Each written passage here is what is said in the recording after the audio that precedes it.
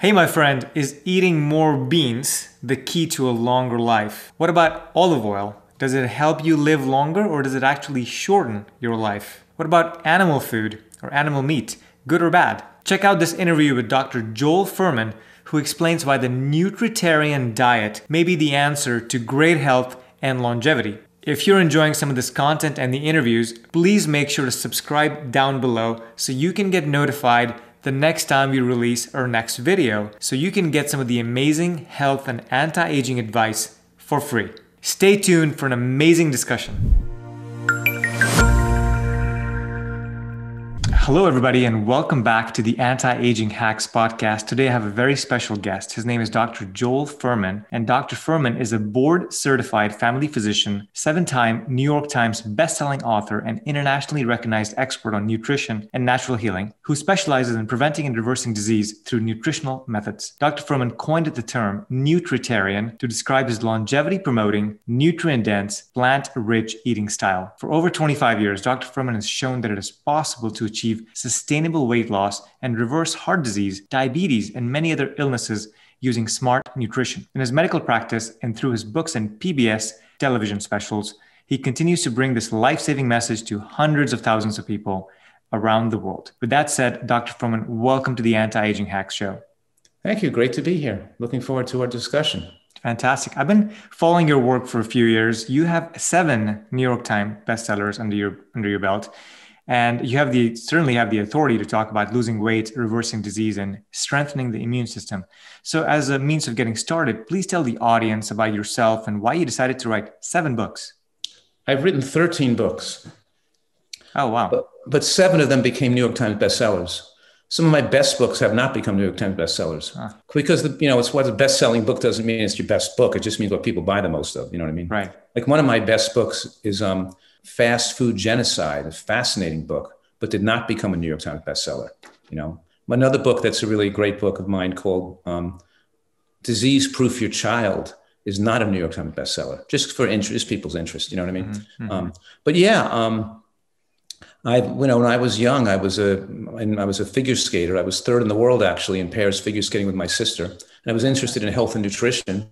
My father was kind of overweight and sickly, and he got into reading nutrition books with me, and he got, lost weight and got healthier. And I eventually went to medical school with the specific intent to be a physician specializing in nutrition so I can get people totally well and not keep them on drugs the rest of their life. So I went to medical school with the desire to do what I'm doing right now. And I've had, obviously more than 30 years of having an exciting career of really, what makes it so exciting is that the magical transformation of having people get well and you being a part of that and being part of their life as they achieve that. For example, a woman with psoriatic arthritis with terrible rashes on drugs that were keeping her sick for 20, 30 years in bed, couldn't move her joints, making a complete recovery off all medications, no psoriasis. Wow. People with, not only people with advanced heart disease and getting well from diabetes, but even people with kidney insufficiency due to diabetic nephropathy getting well, and people with diabetic retinopathy getting well and having their eyes come back to normal again.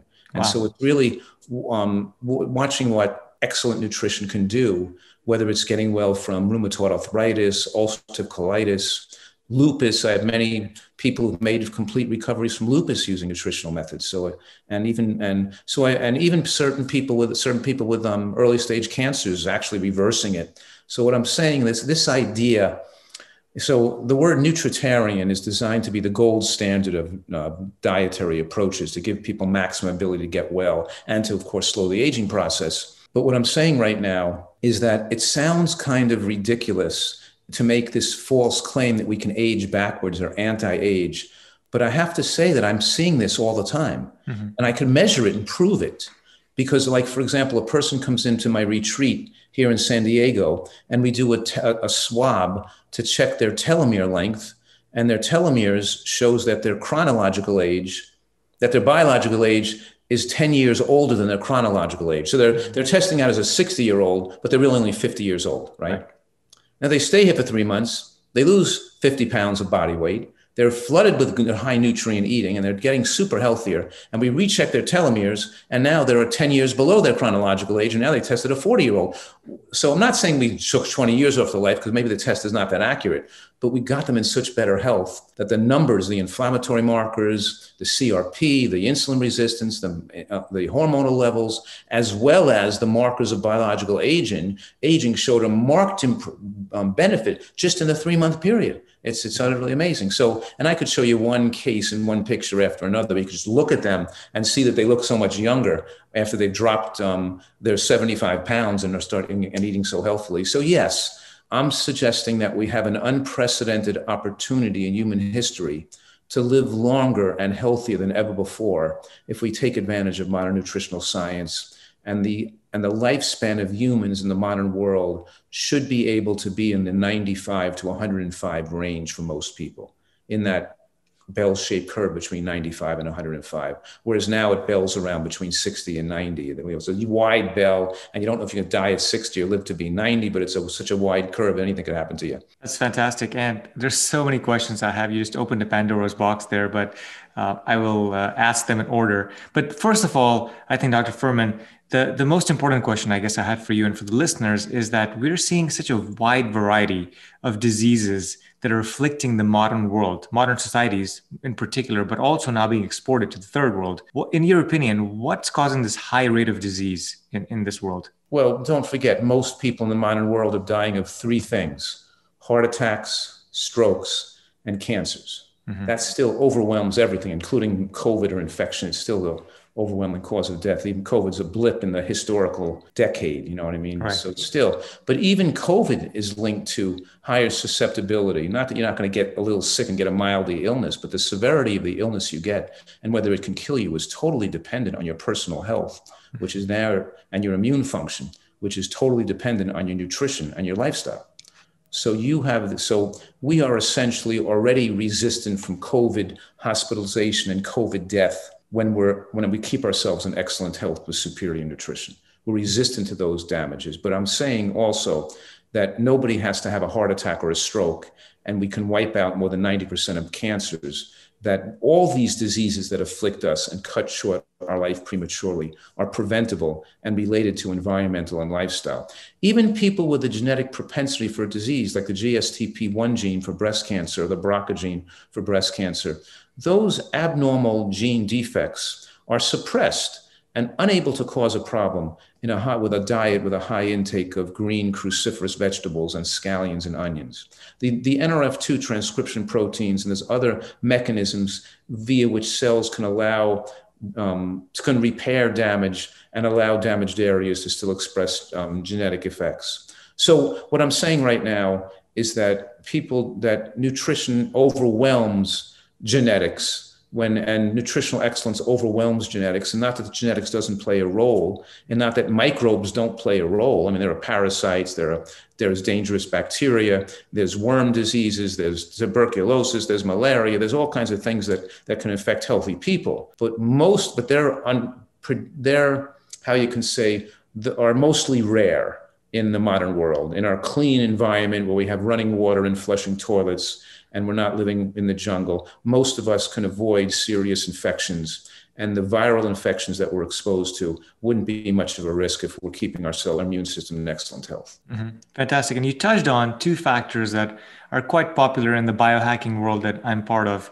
One is lifestyle, of course, and the second one is nutrition, where you put in your body. And so a combination of these definitely affect the epigenetics that we have. And I've also heard people say that your genetics are not your destiny, meaning your body or how long you live might be only 20% influenced by your genetics and as much as 80% influenced by your epigenetics, which we can control, as we're going to talk about. So in terms of the epigenetic control over our bodies and nutrition in particular, Dr. Fuhrman, what is the Nutritarian diet? How did you come up with it? And what is the overall concept? How do you bucket things or principles of the Nutritarian diet? Right. We came up with it because the concept that you have to eat healthy to be healthy can't be denied. And people, as ridiculous and silly as this sounds, people want to argue that a diet less healthy is healthier than one that's more healthy. Isn't that a stupid thing? Obviously, a diet that's more nutrient rich and nutrient diverse and giving you more nutritional values of everything humans need in the full symphonic spectrum is going to be healthy when it's missing nutrients or not giving you levels that are optimized. So clearly, what I'm saying right now is a diet that nutritional excellence pays dividends with health protection and lifespan. Number two is when you eat unhealthy foods that don't contain nutrients in them, like processed foods, like bagels and cookies and crackers and rice cakes and breakfast bars and chips and cold cereals and soft drinks and fried foods, and you eat junk food, you may not feel sick right then and there, but the bill comes due 40 years later. You don't get that for nothing. You're paying a price with diminished lifespan and increased risk of disease, and you're allowing diseases to be expressed. Everybody who eats the conventional American diet is shortening their lifespan by decades. And they should know that that's happening. Just because they don't feel, it's like you smoke a cigarette now, you're not going to feel ill for 20, 40 years, but eventually you're going to pay a price for that. You're not going to get it for free. The bill eventually comes due. Right. When you lose brain cells, when you drink alcohol and get drunk, and when you take drugs, you lose brain cells. And when you have excursions of glucose from eating sugar and, of course, honey, maple syrup, but white flour is the same as sugar and honey and maple syrup. White flour converts into sugar in the bloodstream, and you spike the glucose in the bloodstream. And chronically, the high intake of these high glycemic carbohydrates also can weaken and lead to dementia and destroy brain cells and increase propensity for cancer, heart disease, and stroke. So people are doing, and it becomes the staple of the American diet. I call the American diet the cake diet, because people don't realize that Italian bread is cake. Hamburger buns are cake. Pizza is cake. There's no biological difference between white flour and sugar. If you've got a pancake in the morning or a cold cereal, a piece of white bread or a croissant or a bagel, that's cake. It's sugar and flour. And you're destroying your health with every single bite. And then you move on to lunch and you have a pizza or a burger or a pasta with white flour. It's cake. And then they have a muffin, which is a cake without the icing. Or then they have whatever they're doing, they're just shoving garbage in their mouth. And by the way, animal products like chicken and meat and whatever, egg, turkey, they do not contain phytochemicals and antioxidants that extend human lifespan. So I'm saying a piece of chicken is like a bagel. They both contain macronutrients, calories, but don't contain the micronutrients that slow aging and can suppress genetic alterations that can lead to disease. Now, the foundational principle, a Nutritarian diet has four principles. The first and most important one are these 6 words that people have to write down and memorize. The first 3 words are moderate caloric restriction. If you're overweight, you're not healthy. There's no such thing as an overweight healthy person. Fat on the body is an inflammatory promoting tissue. It's abnormal tissue. It's demonstrative of a poor diet in every case, fat on the body. And so fat cells spew out glycokines and cytokines. They attract nutrients, they sequester nutrients, so they take nutrients away from the rest of the body. Mm-hmm. They make you insulin resistant. They activate aromatase, producing higher levels of estrogen. They promote angiogenesis, allowing cancer cells to replicate. Fat on the body is extremely dangerous. We have to be lean. And so moderate caloric restriction to achieve a body fat below, let's say 14% for a male and below 25% for a female is absolutely essential. So the whole American population is overweight, by the way. Yeah. The National Institute of Health claims 70% of people are overweight or obese, which is totally wrong because they use a BMI line of 23. Above 23 is the demarcation line for overweight people. And there's no long-lived people with BMI of 23. That's already being overweight. Right. All long-lived people are below BMIs below 21, below 22 for a male and below 21 for a female. Mm-hmm. I'm sorry, I said that wrong. The government uses 25 as the demarcation line, 25 BMI, which is all. And so I'm saying even if we use 23 as the demarcation line, which even isn't ideal, then we still get 89% of Americans that are overweight, not 70%. You follow me? And the 11% that are not overweight, only 2.4% of those people are doing it with eating and healthfully and exercising regularly. The other, 9% are people who are just sick, who smoke cigarettes, or are alcoholics, or who are sickly, or who have autoimmune conditions, or who are depressed, or who have occult cancers, or are elderly people, or who have muscle and bone wasting. In other words, the majority of people in the normal weight category are sick people. Because if they were healthy, they'd be overweight eating American food. Mm-hmm. So the first principle of a Nutritarian diet is moderate caloric restriction in the context of micronutrient excellence. Mm-hmm. That's those 5 words: moderate caloric restriction in the context of, micronutrient excellence, having a full level of nutritional adequacy of all nutrients humans need with a high enough concentration of antioxidants and phytochemicals for the body's immune system to be fully protective. The second principle of nutritarian diet is that your diet has to be hormonally favorable. Mm-hmm. If you eat too much animal products, you drive up IGF-1, which accelerates the aging process. Yep. Makes you age much faster. And if you eat too much glycemic carbohydrates, you drive up insulin, which promotes cancer and ages you faster. So both animal products and refined carbohydrates push up and make you age faster. So it has to be hormonally favorable. And number 3, we can't expose ourselves to poisons, toxins, and chemical substances.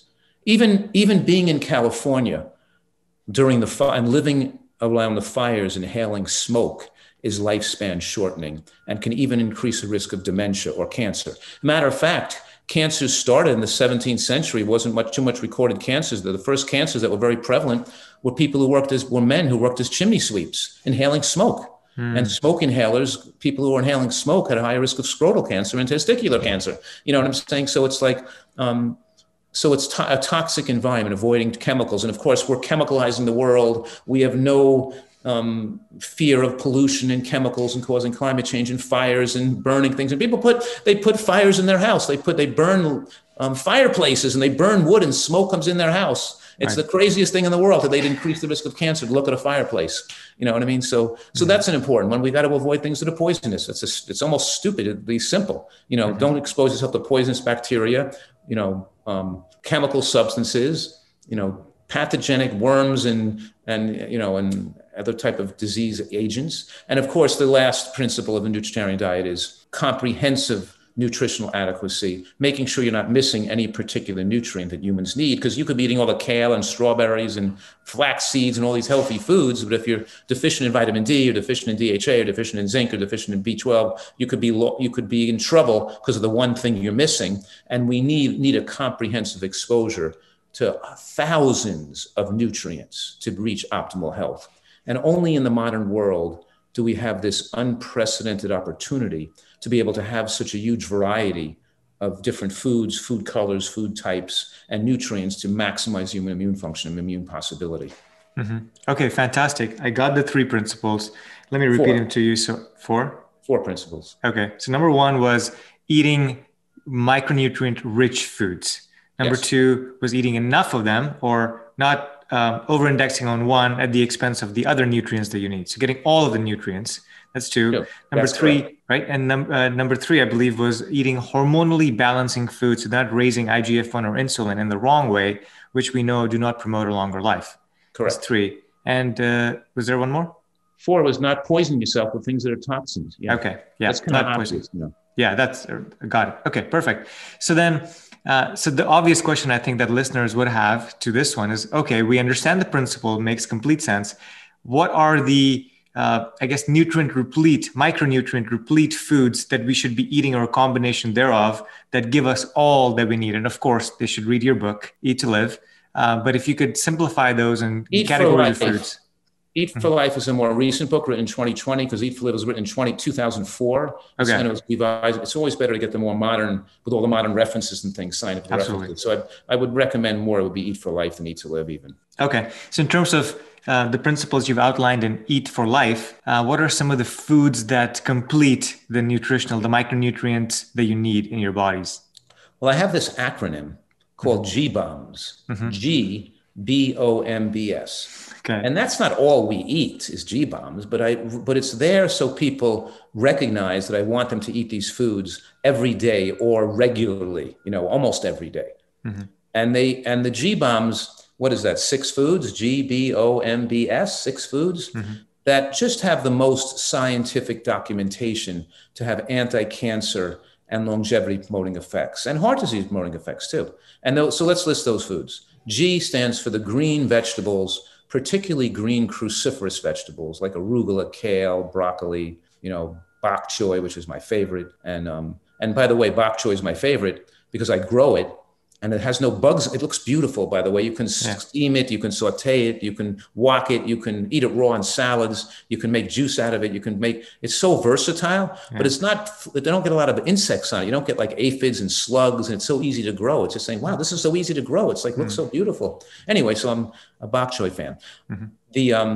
So green cruciferous, green vegetables is number one. Then you have B for beans and legumes like lentils and chickpeas and soybeans and beans. So GBO, onions is the O, and includes scallions and leeks, but scallions are an incredible longevity promoting food. Put some scallions not only on your salad, but cut up some raw scallions. Some people call them green onions. They're the onions that don't have the big bulb. They'll eat the whole stem. So you cut it up, the green onion, and you put it on your cooked vegetables, raw, to make the top over your green. You have a bowl of vegetable and bean soup, and you sprinkle some raw green onion or raw scallion right on top of the soup and eat it with your soup. It's delicious, and it's really super lifespan enhancing. And so we went through GBO, onions, mushrooms, and we should be eating more than one variety of mushrooms, even in a day. I recommend people use shiitake mushrooms cut up in soups and stews and woks, but then add a different type of mushroom in with the shiitakes. Shiitakes give it a great mouthfeel and chewiness, but maybe put some lion's mane or trumpet or pearl mushroom or oyster mushroom or some other mushroom mixed in. And it's not that expensive. Even if you're buying it and it's $10 a pound, you're not eating that much of it anyway. You know what I mean? So $2 worth is tons. But for the whole meal for 4 people. But anyway, so mushrooms, onions, berries, which refer to the low sugar fruits that include kumquats and loquats and other passion fruit and berry and blackberry and blueberry and wild berries and all kinds of, and you can get frozen berries. And, where could people in human history get frozen wild blueberries all year round out of their freezer? Right. I know people think it costs like $6 a box of this little bit of berries that go bad and go rotten in your refrigerator a day later, but you can buy frozen and take out what you need and they're 1/3 the price. And blackberries and blueberries and then last seeds like flax seeds, chia seeds, hemp seeds, pumpkin seeds are super powerful anti-cancer effects. So we could throw a dart at any of these foods and discuss all the studies showing these incredible beneficial effects of every food having, even studies on one food like flax seeds, like the lignans in flax seeds. Just looking at that one intervention has shown a 71% reduction in breast cancer deaths of women, 10 women followed for 10 years who had breast cancer, that women in the top quartile of lignin consumption had such a low risk of death than people eating no lignans, for example. Or a study on mushrooms showing women who had mushrooms daily had a 64 lower risk of breast cancer death. So we're saying each individual food by itself shows tremendous degree of protection. When you put together a dietary portfolio that includes all these foods together, then the magic happens in the body's ability to actually reverse disease that you actually have there, and maybe even age backwards. There we as go. Ridiculous as that sounds. Yeah, this is really cool, and it's, I think, fairly easy. Once you remember the acronym GBOMBS, people can, when they're at the grocery store, start to buy more foods in these categories. And therefore, what you're saying, Dr. Fuhrman, is that they'll be nutritionally complete. Micronutrients spread across these foods will be enough for your body to be a complete nutrient food that you can eat day in and day out. No, that's not correct. Okay. What else would you add to this? Because if you're eating those foods, those are not all the foods you're eating anyway. But when you move, it's true that the modern nutritional studies has shown that as you increase the animal protein in your diet, eggs, fish, things like that, you shorten lifespan. And that's been reproducible in multiple studies. But we also know that as you increase plant protein in the diet, beans, greens, nuts, you actually enhance lifespan. That we want to reduce animal protein and increase plant protein foods. So as we move our diet to increase longevity from an animal product diet that's supplying us with zinc and B12 and other beneficial nutrients, iron, and we're on a plant-based diet which doesn't have the levels of zinc and B12 and K2 and iron, there's certain nutrients we're not getting in optimal amounts. So not only are GBOMBs not the full nutritional diversity that you need, they're just the most important anti-cancer foods, but they're also a diet of only those foods which would make you deficient in B12 and possibly even zinc. You wouldn't necessarily have enough DHA for brain shrinkage and maximal cognitive function in later life. We've investigated this, and my life has been my 30 years of medical practice taking care of a vegan community over the years. of elderly people showed an inordinate amount of people with DHA deficiency, leading to brain shrinkage, cognitive impairment, dementia, and increased risk of Parkinson's disease, because when you're so deficient in DHA in some people, because we convert the ALA from flax seeds and walnuts and green vegetables into first EPA and then DHA, and those conversion enzymes are those of function are different in different people. It's genetically correct. Susceptible. So some people might convert a lot and some people might not convert very well. And there was a study done on 160 people, which was funded by the Nutritional Research Foundation, found that about 60% of vegans had an omega-3 index below 4. And some of them, like 20%, had below 3. And that would really put them in a negative risk of brain shrinkage. I'm very cautious to make sure that people optimize their DHA level and try to keep their levels above 5, which in most cases requires supplementation. Some people can do it naturally, but most cases require supplementation. And I don't think a vegan diet gives the elderly or gives people passing middle age into their elderly years zinc adequacy, optimizing zinc intake. Zinc is a tremendous factor improving immune function and beneficial effects on longevity, increasing, and also been shown to decrease risk of pneumonia and death of pneumonia and infection in the elderly. And so supplementing with zinc is beneficial, as well as B12, and making sure your vitamin D status is normal. And probably, so I'm saying neither are G-bombs sufficient as the food. We also eat other foods than that too, because obviously you're not just eating greens and beans, but in any case, we might be eating squash and carrots and parsnips and rutabaga and tomatoes and all kinds of other foods that are important for your health. But because we're going after more nutritional variety than GMOs, we're supplementing conservatively, intelligently, based on research and findings and experience of knowing what are the defects of moving your diet so plant-based. There's certain nutrients you're missing that make your diet suboptimal on those nutrients. Because through the generations of human survival on the planet, we were not surviving for hundreds of generations on vegan diets. Our body is still dependent for most of us on DHA, B12, and some other nutrients that may be optimally supplied better by animal products. Okay, so let's just touch on that. I've got a bunch of follow-on questions, but let's just touch on that. So there's this, debates, or the diets that we know in today's world get so religious anymore in terms of what you should be eating, if animal protein is good or bad. And you referenced some studies. I believe there's one that showed if you take more than 20% animal protein in your diet, it increases your odds of all-cause mortality, the rate of all-cause mortality. So there's some studies that don't portray a lot of animal protein in a positive light. There's other proponents of animal protein that say that if you eat the protein that was found in nature, for example, grass-fed beef or pasture-raised chicken, then it's much more healthier. It has a higher quality of omega-3 fatty acids in it, and it's not going to cause you the challenges, the problems that processed animal feed or feedlot meat might do. So there's one. Two, you touched on EPA and DHA. We need to supplement that because we might not have the conversion enzymes to go from ALA to DHA. So there might be a fish oil supplement or other ways to supplement a vegan DHA possibly. So what are your thoughts, Dr. Fuhrman, on animal foods, animal protein, but also the nutritive parts of animal foods like liver or kidneys or brain? Well, first of all, I have to say that the idea that grass-fed or naturally raised animal products are more disease protective than ones that are commercially raised, that's a hypothesis, because that's not what the literature shows.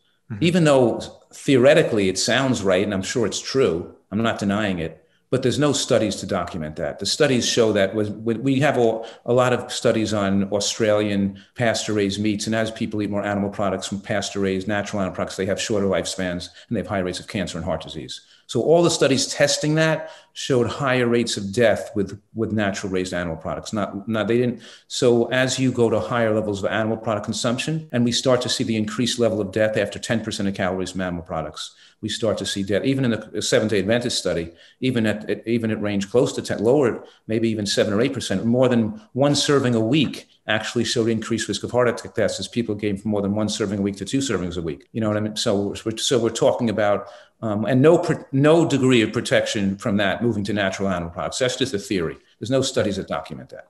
It's because it's not the pesticides or the omega-3 in the animal products. It's the amount of animal protein. That animal protein is growth promoting. The body gets excess protein. It produces more IGF-1. But that doesn't mean that some people don't need animal products. and maybe even more than one serving a week, maybe 3 servings a week in small amounts. Because some people, as they age, their ability to digest and assimilate protein goes down, and maybe their plant protein diet has their IGF-1 dropping too low, going back to hormonal favorability again. And with your IGF-1 getting too low, you can have suppressed immunity, increasing risk of cancer. I see. So for different individuals, for most individuals, you can be on a vegan diet and plant protein supplies you with that best range of IGF-1. But for some people, they still can't, they can supplement the plant diet with pea protein and hemp protein and soybeans and things and see if they can get that up. But sometimes they just do better adding some animal products for increased digestibility and increased assimilation of proteins, especially if they're getting frail, muscular weakness or bone loss with aging, and they're not functioning as well physically, intellectually, or the blood tests show their IGF-1 is too low. So we have to really not fixate on one religious idea and be able to modify things somewhat for individuals that are different, number one.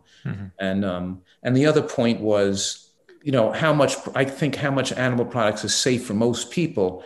I think it's in the range of 0 to 7% or 5%, because most disease reversal studies like Ornish or populations that don't have heart disease are in the blue zones with less than 10%. And we see disease reversal occur in the 5% range. So I think that in the 15 to 30% range, because Americans are above 30%, in the 15 to 30% range, you probably see genetics play more of a role. You know what I mean? Once you're above 30%, everybody gets diseases anyway. And once you get below 15%, then genetics play more of a role. Some people are good and some people are not. So I think so it's a difficult question to answer. Do you have a follow up, or did I answer that adequately? No, you did. Now let me touch on that in a different way with terms of EPA, DHA. We talked about that. When it comes to eating fish or fish consumption, and I've read the Blue Zones by Dan Buettner, and I've been to one of the Blue Zones in Okinawa, Japan, and I've seen it firsthand. They're not even doing it anymore there.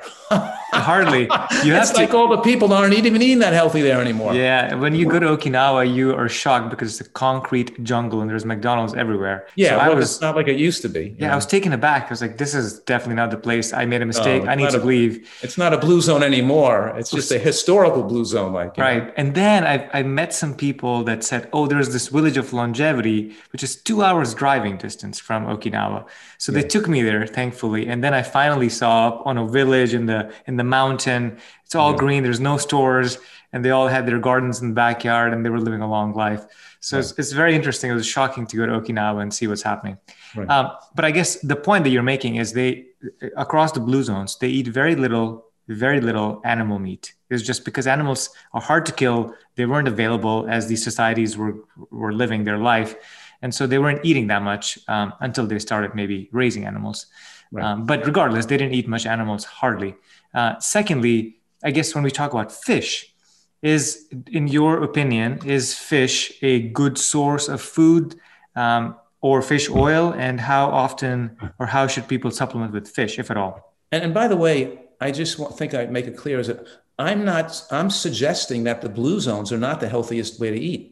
Because they're just eating diets that are culturally and socially and indigenous foods to their areas, right. But they're not scientifically designed to be ideal. Correct. That a Nutritarian diet takes the best aspect of every blue zone, looks at what foods are contributing the most to longevity, and isolates and sees if those foods have been tested adequately in the scientific literature, see if they really protect cancer, and then putting a dietary portfolio that blows the blue zones out of the water. And now that's why we can see lifespan enhancing to let's say 95 to 105, whereas most blue zones only on the average only got 5 to 10 years of increased longevity over the average American, not 20 years of increased longevity, which I'm claiming is possible to make the diet even more excellent. And it can make it taste great too, because the blue zones don't have access to all the foods that we have access to that we can eat, like wild blueberries and baby bok choy and things like that.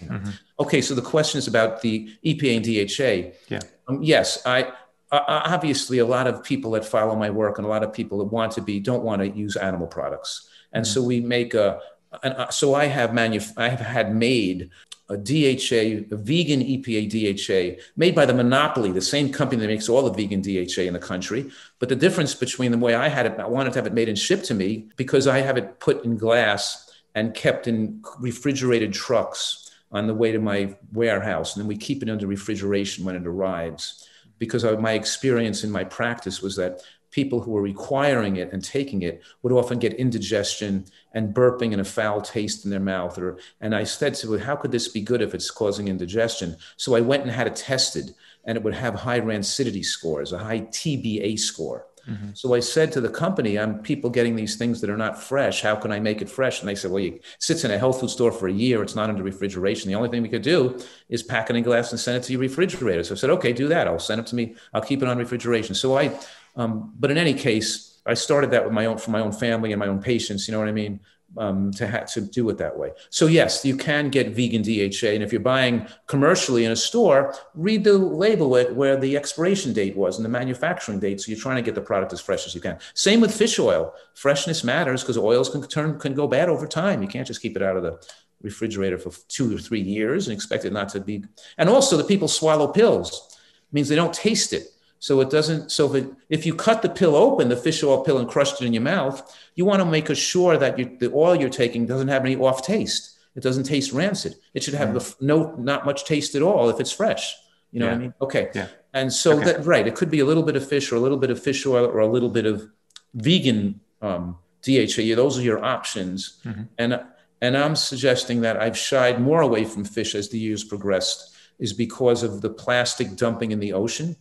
And that there's so much microplastic particles, even in small fish, where I used to probably think sardines were a good source to add to your diet, or even oysters or something like that, as small fishes were better because the larger fishes have more mercury and more pollution in them. But now we're finding high levels of microplastic even in the smaller fishes. So I don't recommend people use fish that much as a source of EPA or DHA. And if you get too much, you're getting too much animal protein. But even if you use it in smaller amounts a few times a week, I still think it's probably better not to go over fish more than once a week and use even a purified fish oil or a vegan DHA to chance getting more of those pollutants into your body. So I'm concerned about that. We don't know the effects of the microplastics in human tissues. Now we have a credit card amount of plastic in almost all humans in this country, and people are eating plastic all the time. They're even drinking water in plastic, and they're eating food out of plastic, and they're eating fish that have plastic in the fish, and they're doing all, so I'm just trying to be a little more cautious. Yeah, completely understood. And I know we're coming up on time, but I have 2 or 3 very important questions for you that I want to touch on while we have you on the show. So let's touch on beans, Dr. Fuhrman. What I love about beans is that the glycemic index and the glycemic load are very low, and I'm a big fan of that. There's many studies that prove beans to be a healthy food. All of the blue zones eat them, so they're not killing them any sooner. We know that. But certain folks, including Dr. Gundry, talk about beans having digestive irritants and digestive enzyme inhibitors such as lectins and phytates, which also happen to block the absorption of some minerals like zinc and iron and manganese, for example, and also irritate your gastrointestinal tract. So what's your perspective on beans, and how much beans should we be eating? And is there a way to prepare them? So I'd love your guidance for the listeners. It's just not true. I mean, what he's saying things that are false and not supported in the scientific literature. If you look at his book and those studies he posts, the studies don't support the claims he made. Nevertheless, it is true that undercooked beans can have some harmful effects. And we know that people have been poisoned, injured, digestive tract irritation, all those things you're mentioning when people are eating undercooked beans. Mm-hmm. So we don't recommend people eat beans undercooked. So I was at an Aspen ski vacation, and they served us black beans for breakfast to put in our oatmeal, which I wanted them to put black beans in the oatmeal in the morning to increase our protein on the ski slopes. But they were hard as a rock. They didn't cook them long enough. So I told her, don't eat the beans. They're not cooked well enough. So absolutely, you should soak the beans overnight, mm-hmm. and you should cook them for at least an hour, sometimes even on a slow heat for an hour and a half, or put them in a stew or a soup or a pressure cooker, and make sure the beans are soft. Once the beans are soft, there's those lectins and those enzyme inhibitors are deactivated. And that's nothing new. People knew that for years. It's just a lot of people are ignoring it or have ignored it. But beans are a very safe food when cooked adequately. And they don't have much function as nutritional binders in that way. They're a wonderful food. And also, when you cook a bean in a soup or a stew or a chili, and you're overcooking it, it's water-based cooking. So you're not leaching the nutrients out of the bean and throwing it away. You're not losing it from overcooking it because you're cooking it in a water base. So any nutrients lost from the beans due to the cooking process, you're still eating in the fluid of the stew, the chili, the wok, or the soup you're making. So one of my recommendations is to have a big salad with a bowl of vegetable bean soup for lunch and one piece of fruit. It gives you a well-balanced meal with protein and greens and low glycemic and onions and mushrooms and all these things. And properly cooked beans are a superfood. Okay, and linked to fantastic. lower rates of cancer across the board. Yeah, fantastic. I actually love eating beans and like lentils, and I just soak them overnight to reduce some of the damaging effects of these Right. irritants, so to speak. Yeah. Soak them Okay, overnight, change the water, and then Mhm. cook them, and you have no problems. Fantastic. That's great advice. Okay, so let's move on to nuts and seeds versus oils. We know that there's two types of oils, omega-3 and omega-6. Omega-3, omega-6 come from safflower, sunflower, canola, a lot of the vegetable seed oils in their cooking oils, basically.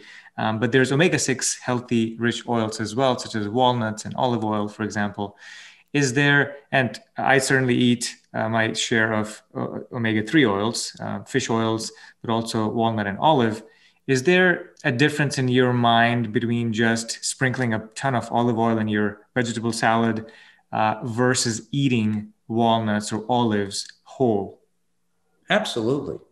I think it's a difference between getting cancer and not getting cancer. I can make the radical statement that olive oil causes breast cancer. How can I Really? make that radical statement? It's so crazy. How can I believe anything I say if I say olive oil causes breast cancer? It's because people are fat and they have 20, 30, 50 pounds of extra body weight. And if they're pouring oil on their food all the time, they're never going to lose that weight.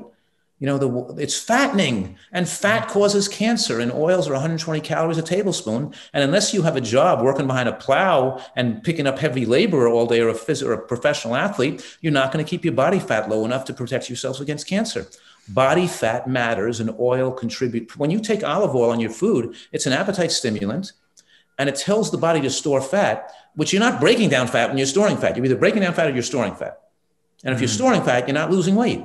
And if you're taking in, show me people who are taking in, olive oil on their food and taking in 500 calories, like the average American does, 500 calories of oil a day, and show me that person who has a low body fat.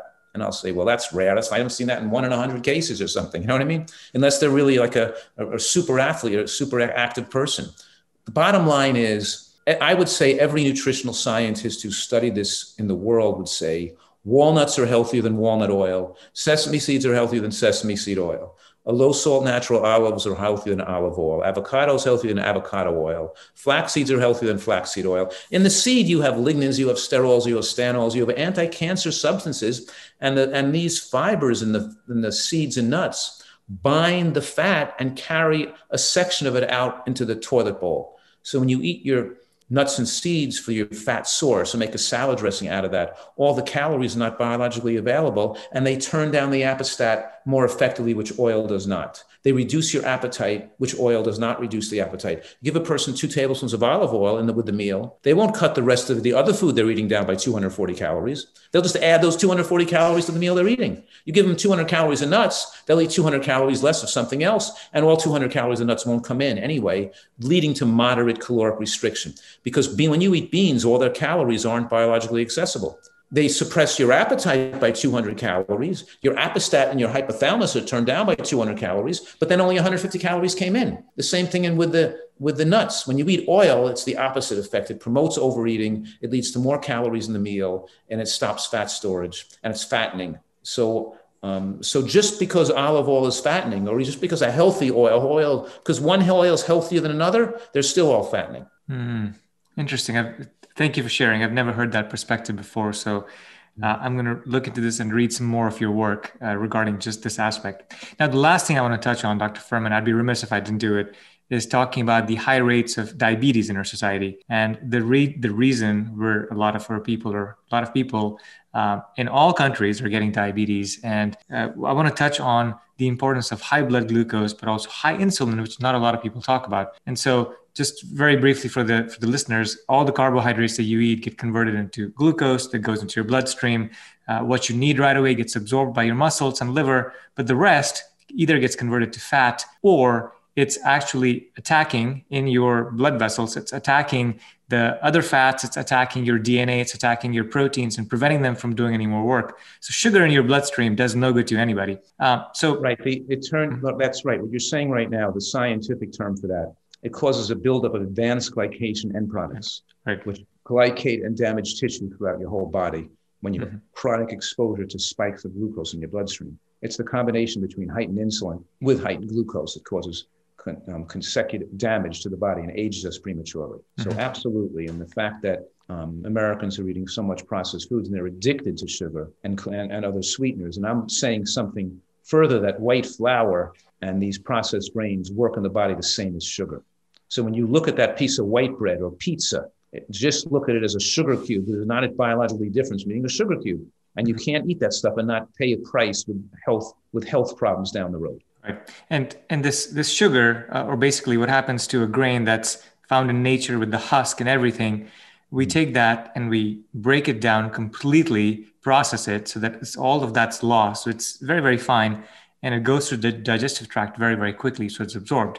Now, I want to ask, I guess, a follow-on to that. By the way, I'm agreeing with you, and I'm also adding to that and saying even whole wheat flour is sometimes they're making products made with whole wheat pastry flour that's ground so finely that it's even glycemically excessive, even though it's the whole grain. You know, that's why the only breads I eat are like the sprouted grains that are coarsely ground, like the Ezekiel bread, the Ezekiel Food for Life, or the manna bread that are made with just sprouted grains that are much more lower glycemic, like a seeded bread or something. You know, my dad is diabetic, and he loves eating whole wheat flour, finely ground, every day because they love eating bread, and he eats pita bread.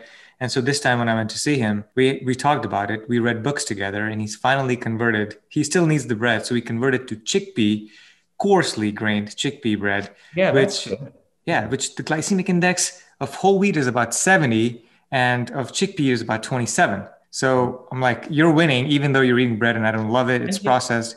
Right. And you could make, we make all kinds of dishes from lentils and chickpeas and soybean and cauliflower, and make cauliflower, what do they call cauliflower wraps, cauliflower like pitas and things, all kinds of things. You can make a lot of things you can do. But of course, beans are your most favored carbohydrate because of their low glycemic and the presence of resistant starch.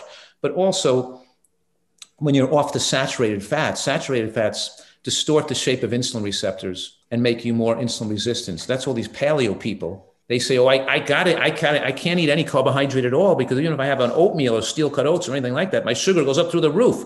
Yeah, your sugar goes up through the roof because you've damaged your insulin receptors. Because all the animal products you're eating and all the animal fats, even though they don't spike your glucose, they damage your insulin receptors. And now when you do have something with a carbohydrate in it, your response becomes more dangerous. So there's a lot of confusion in this arena. Okay, absolutely. Last question here.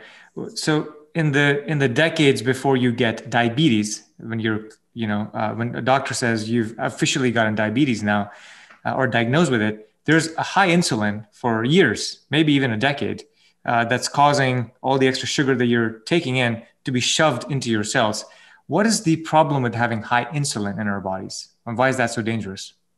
Or is it? Remember, yes, absolutely. That's right. The beta cells in the pancreas. Let's say I weigh 145 pounds and my body fat's around 10%. Maybe I need 10 units of insulin a day, maybe 8 units of insulin a day produced by my beta cells. If I gain 20 pounds and I weigh 160 pounds or 165, my beta cells need to produce 20 units of insulin a day, not 10, double the amount. If I gain 50 pounds, it might produce 8 times the amount of insulin. I may have to produce 80 units of insulin a day if I was 50 pounds overweight, because the fats on the body blocks the ability of insulin to be uptaken in the cells. Now, insulin is a growth promoting hormone. It makes you get fat, but it promotes angiogenesis. Angiogenesis allows cancer cells to replicate. It promotes cellular replication, which means it's allowing cancers and abnormal cells to glean a blood supply and replicate and metastasize. So not only does the heightened level of insulin, and what we're both saying right now is that this level of insulin is high in all overweight people and all people eating American type diets, even though they don't have diabetes, because the body can produce an extra amount of insulin, keeping their body glucose in the favorable range. But the high insulin itself is premature aging them and allowing cancer cells to replicate. And over the years, the beta cells may poop out and no longer be able to secrete 80 units of insulin a day. Maybe they can only secrete 50 units of insulin a day. But a healthy person only needed 10. But the 50 units of insulin a day isn't enough for the person who's 50 pounds overweight. So their glucose starts to rise and they become diabetic, and they have high glucose and high insulin, which causes more acceleration of the aging process and more destruction of brain cells. Yeah, we should avoid that as much as possible. So definitely check out Dr. Fuhrman's You have to lose weight. And I'm telling people, you're not following a Nutritarian diet if you're overweight, unless you're losing at least 2 pounds a week. If you do this right, people are losing 3 to 4 pounds a week the first month, and then they settle down to 2 or 3 pounds a week. But if you're not losing 2 pounds a week doing this, you're not on the right diet. Ah, fantastic. That's okay. A pound every 3 days. Get it off and get healthy. Yeah. So Dr. Fuhrman, you run retreats, you run events, you host online programs to help and educate people lose the weight, but also live much happier and healthier lives. Please tell our listeners how they can find what you do and how they can work with you. Well, it's so easy just to go to the website, to go to drfuhrman.com. People can communicate with me in the member center there and the Ask the Doctor forum. But there's tons of free information, recipes and articles and things they can read. They can buy one of my books. They can even buy it on Amazon, like Eat for Life. And for people who have significant serious conditions and want to come to my retreat and stay here for a month or so, or a month or 2 or 3 or longer. Like I had a woman here who just left she lost 80 pounds when she was here for 3.5 months. And she went home and lost another 70 pounds since she's been home now. She dropped 150 pounds this year. Fantastic. Because we taught her the skills she needed to continue to do this on her own when she left. I mean, people go away to these places for a week or two and they don't have the skills and they gain the weight back again. So so I have a place for people who have medical issues and who just want to come and get healthier. But we don't take people for a weekend or a week. We only take people who stay a month or longer, or a month, because we want to really impact the small place we have, the limited rooms. We want to making sure we're impacting long-term in their life. So yes, I have a facility in San Diego. It's a beautiful place, and I love doing this because I love to be part of people's health transformations. So the website, and they can look on the website they could see the retreat, and they can see and they can get more information if they're interested in that too. Yeah, absolutely. So folks, if you're listening, check out Dr. Fuhrman's website, go check out all the programs he does, but the retreat that he's talking about is the most life-changing thing that he does. So yeah, it's drfuhrman.com, is drfuhrman.com. Okay. Fantastic. Dr. Fuhrman, thank you so much for coming on the Anti-Aging Hacks Show. It was a lot of fun. Good luck to everybody. Best of health.